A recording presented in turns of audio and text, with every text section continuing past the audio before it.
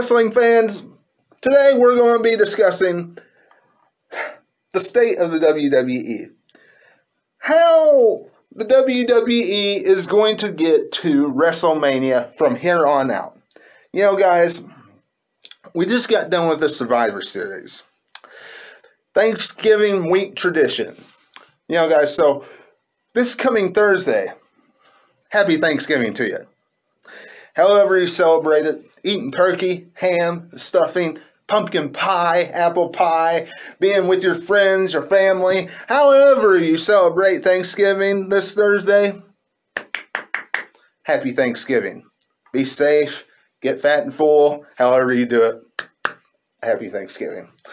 But you know, wrestling fans, the state of the WWE usually come Survivor Series, you know, they say the road to WrestleMania starts at the Royal Rumble, but usually they have one or two matches kind of planted at the Survivor Series.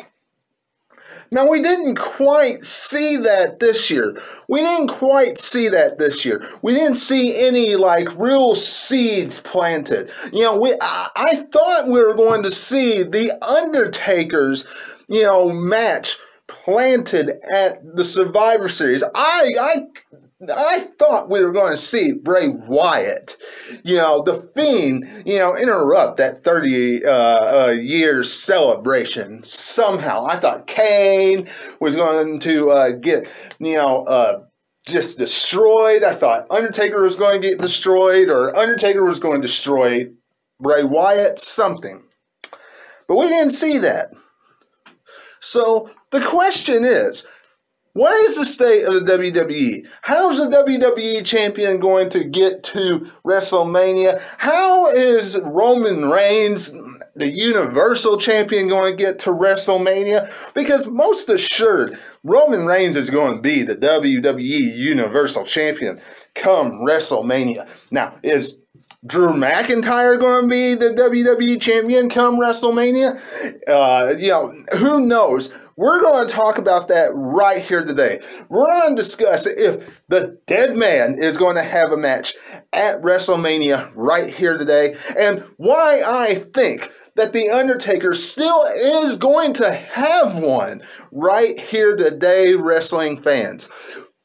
Before we do, each and every single one of you, do yourself a favor, become a subscriber today. Make sure you hit that subscribe button and hit the bell for all notifications. Follow me on Facebook and Twitter. It is appreciated. Go to my home YouTube page and click the links. Takes you right to them. Guys, not only that, go back and watch anything you missed. Backyard Beatdowns 1 through 4. The 5th one is on its way. December 3rd or 4th, either that Thursday or Friday, going to be a tremendous Backyard Beatdown, me versus David. Awesome. First blood matchup. Not only that, wrestling fans, could have me versus Jason Funny in the mix of all that too. So tune in for that as well. Going to be a big Backyard Beatdown 5. Guys, go back and watch previews, reviews of Survivor Series, galore. A lot of great stuff out there. But the only way you can get notified of everything is if you become a subscriber and hit the bell. So make sure you do that. Now, guys, let's dive into the state of the WWE. First things first that we're going to talk about is the Dead Man, the Undertaker.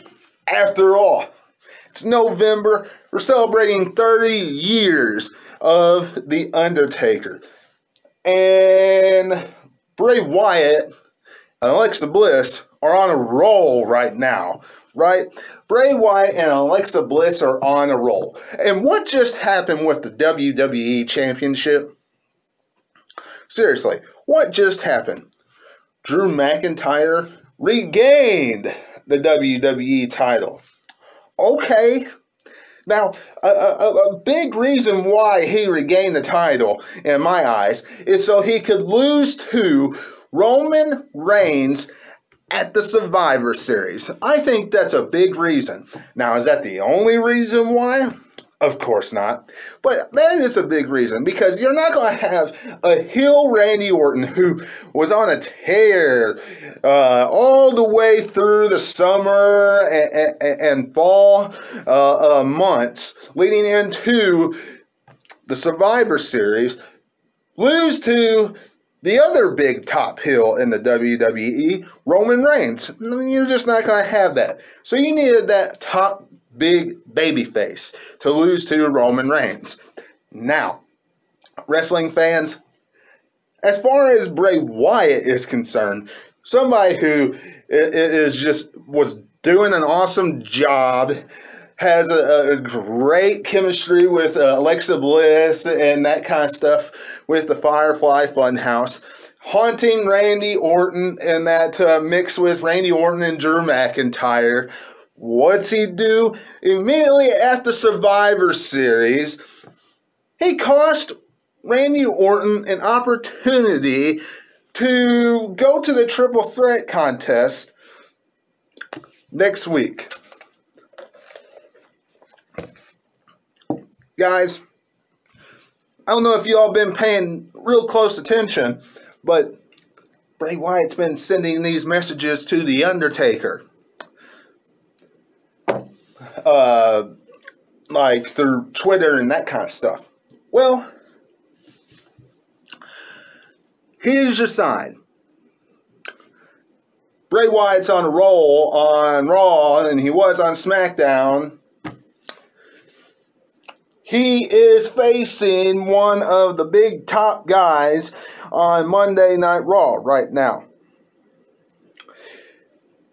This is his leeway going into the Royal Rumble. They need something for Bray Wyatt to do to get him more prepared for WrestleMania. What better way than to face Randy Orton?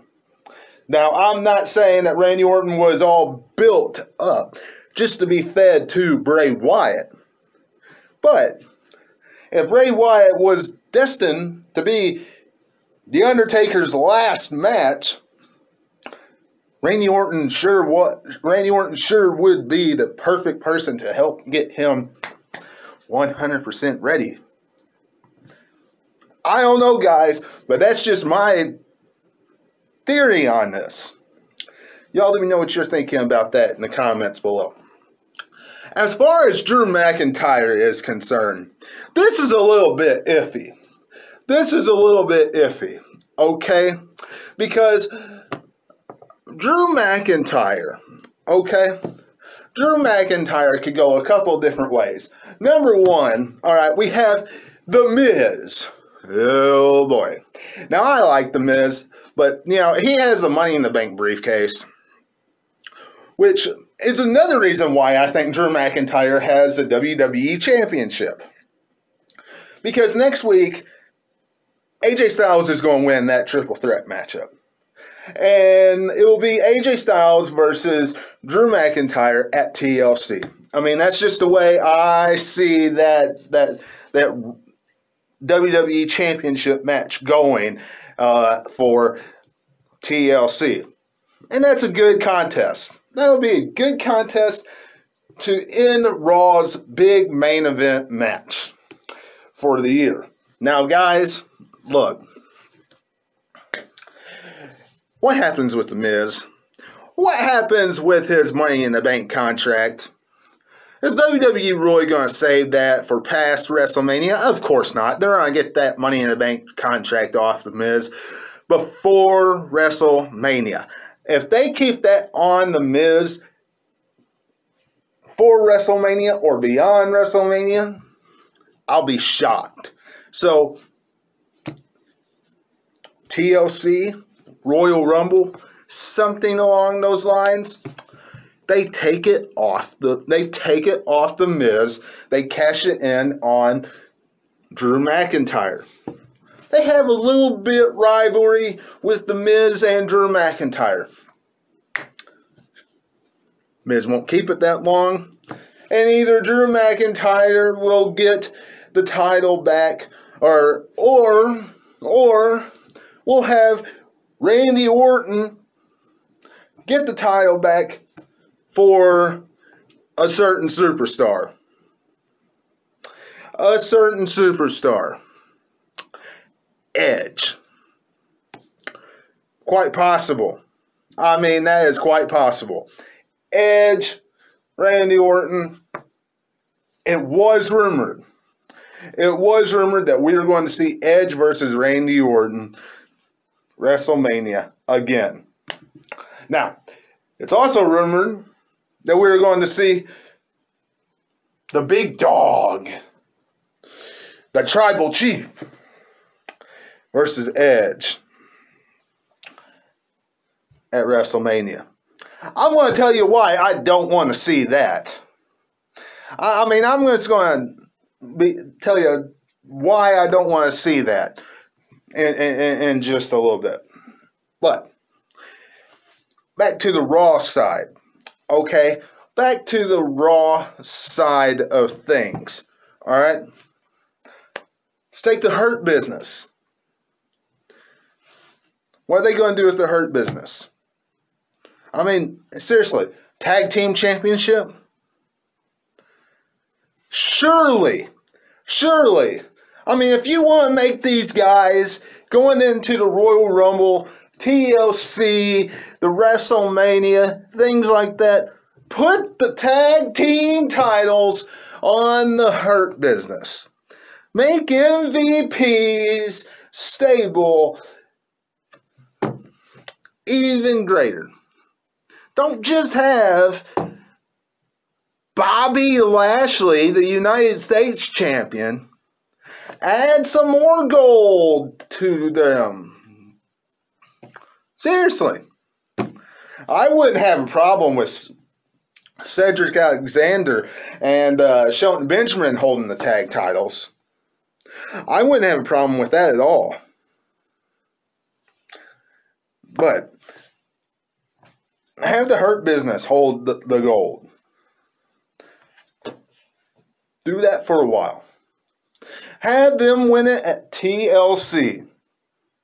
Then have a rivalry going through the Royal Rumble and things of that nature with different tag teams on Raw.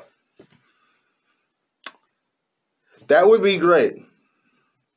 You want to do something with the tag team division? I'm not saying you should just push the Hurt Business and that's it. But don't just use the Hurt Business for Bobby Lashley. Don't just use the Hurt Business for them. You have 2-3 stables in WWE on Raw right now. Why are you only really shoving one and pushing one? Okay, so you want to put the titles on the Hurt Business. That's the stable you're using the most. Okay, makes sense. Now you use the other stables around them to put on good matches. Get some wins on the other stables. Eventually drop the title to them. Build them up. You know, Mustafa Ali, be great. What's wrong with him? Love to see him in the United States Championship matchup. Matter of fact, Bobby Lashley, Mustafa Ali, I would love to see going into TLC. Never happened, but I'd love to see that. Now, wrestling fans, let's move on to something that, let's just face it, really matters. And that's the Universal Championship. Because the tag team and the United States Championship, WWE just doesn't really care all that much about. When you look at how they put it on the card, they don't care that much about it. When you look how they look at it towards WrestleMania season, and you look at how they put it on the Royal Rumble and this time of the year, they don't care much about it. So let's look at the Universal Championship. Right now we have Roman Reigns, the Tribal Chief. Okay. Alright. The Tribal Chief. And he just got done beating Drew McIntyre. Well, what's he going to do now? What in the world is there for Roman Reigns to do now? How many more people can he mow over? Right now, it's Daniel Bryan. Daniel Bryan is going to be that feud for the next couple months. I can see that. Daniel Bryan, Roman Reigns, going to be very good. Very intriguing. But what happens? What happens after D. Bryan? Seriously, what happens after Daniel Bryan? I hope it's not Edge. I seriously hope it is not Edge. I don't want to see what last year was supposed to be. Who has the best spear in wrestling history? I don't want to see that. I don't know who would want to see that. I hope that WWE does not reach into their bag of tricks. Which, of course, you know, it wouldn't bother me if they brought back Brock Lesnar. But if they brought back Brock Lesnar, the only thing that's going to happen is have another Brock Lesnar versus Roman Reigns match. In which Roman Reigns would be the babyface and Brock Lesnar would be the heel, because Roman Reigns would get turned on by Paul Heyman. So we go from Daniel Bryan versus Roman Reigns to something to one of those type things.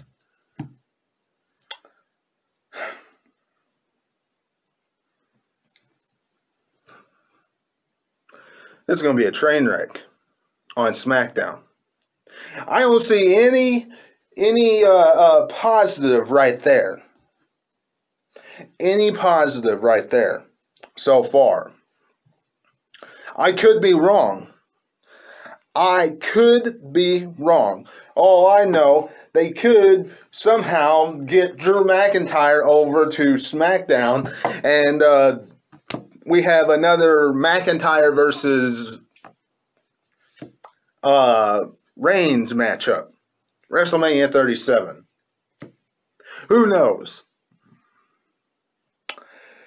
Yeah, those are the type of pieces of the puzzle that I see going for WrestleMania and Royal Rumble and things of that nature. As far as who's going to come back at the Royal Rumble, I see Edge coming back. I see Charlotte coming back.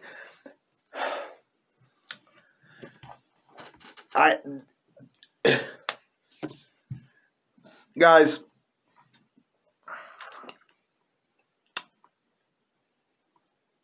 over the next couple months, WWE is going to have some different pieces of puzzle fall into place. But those big matches, those big rivalries, is how I see going into the Royal Rumble and in the Mania. So, y'all let me know what you're thinking in the comments below. Subscribe to the channel today. Do everything that I mentioned at the beginning of this video. And until I see you again, this is Webby, and I'll catch all of you on the other side. Talk to you later.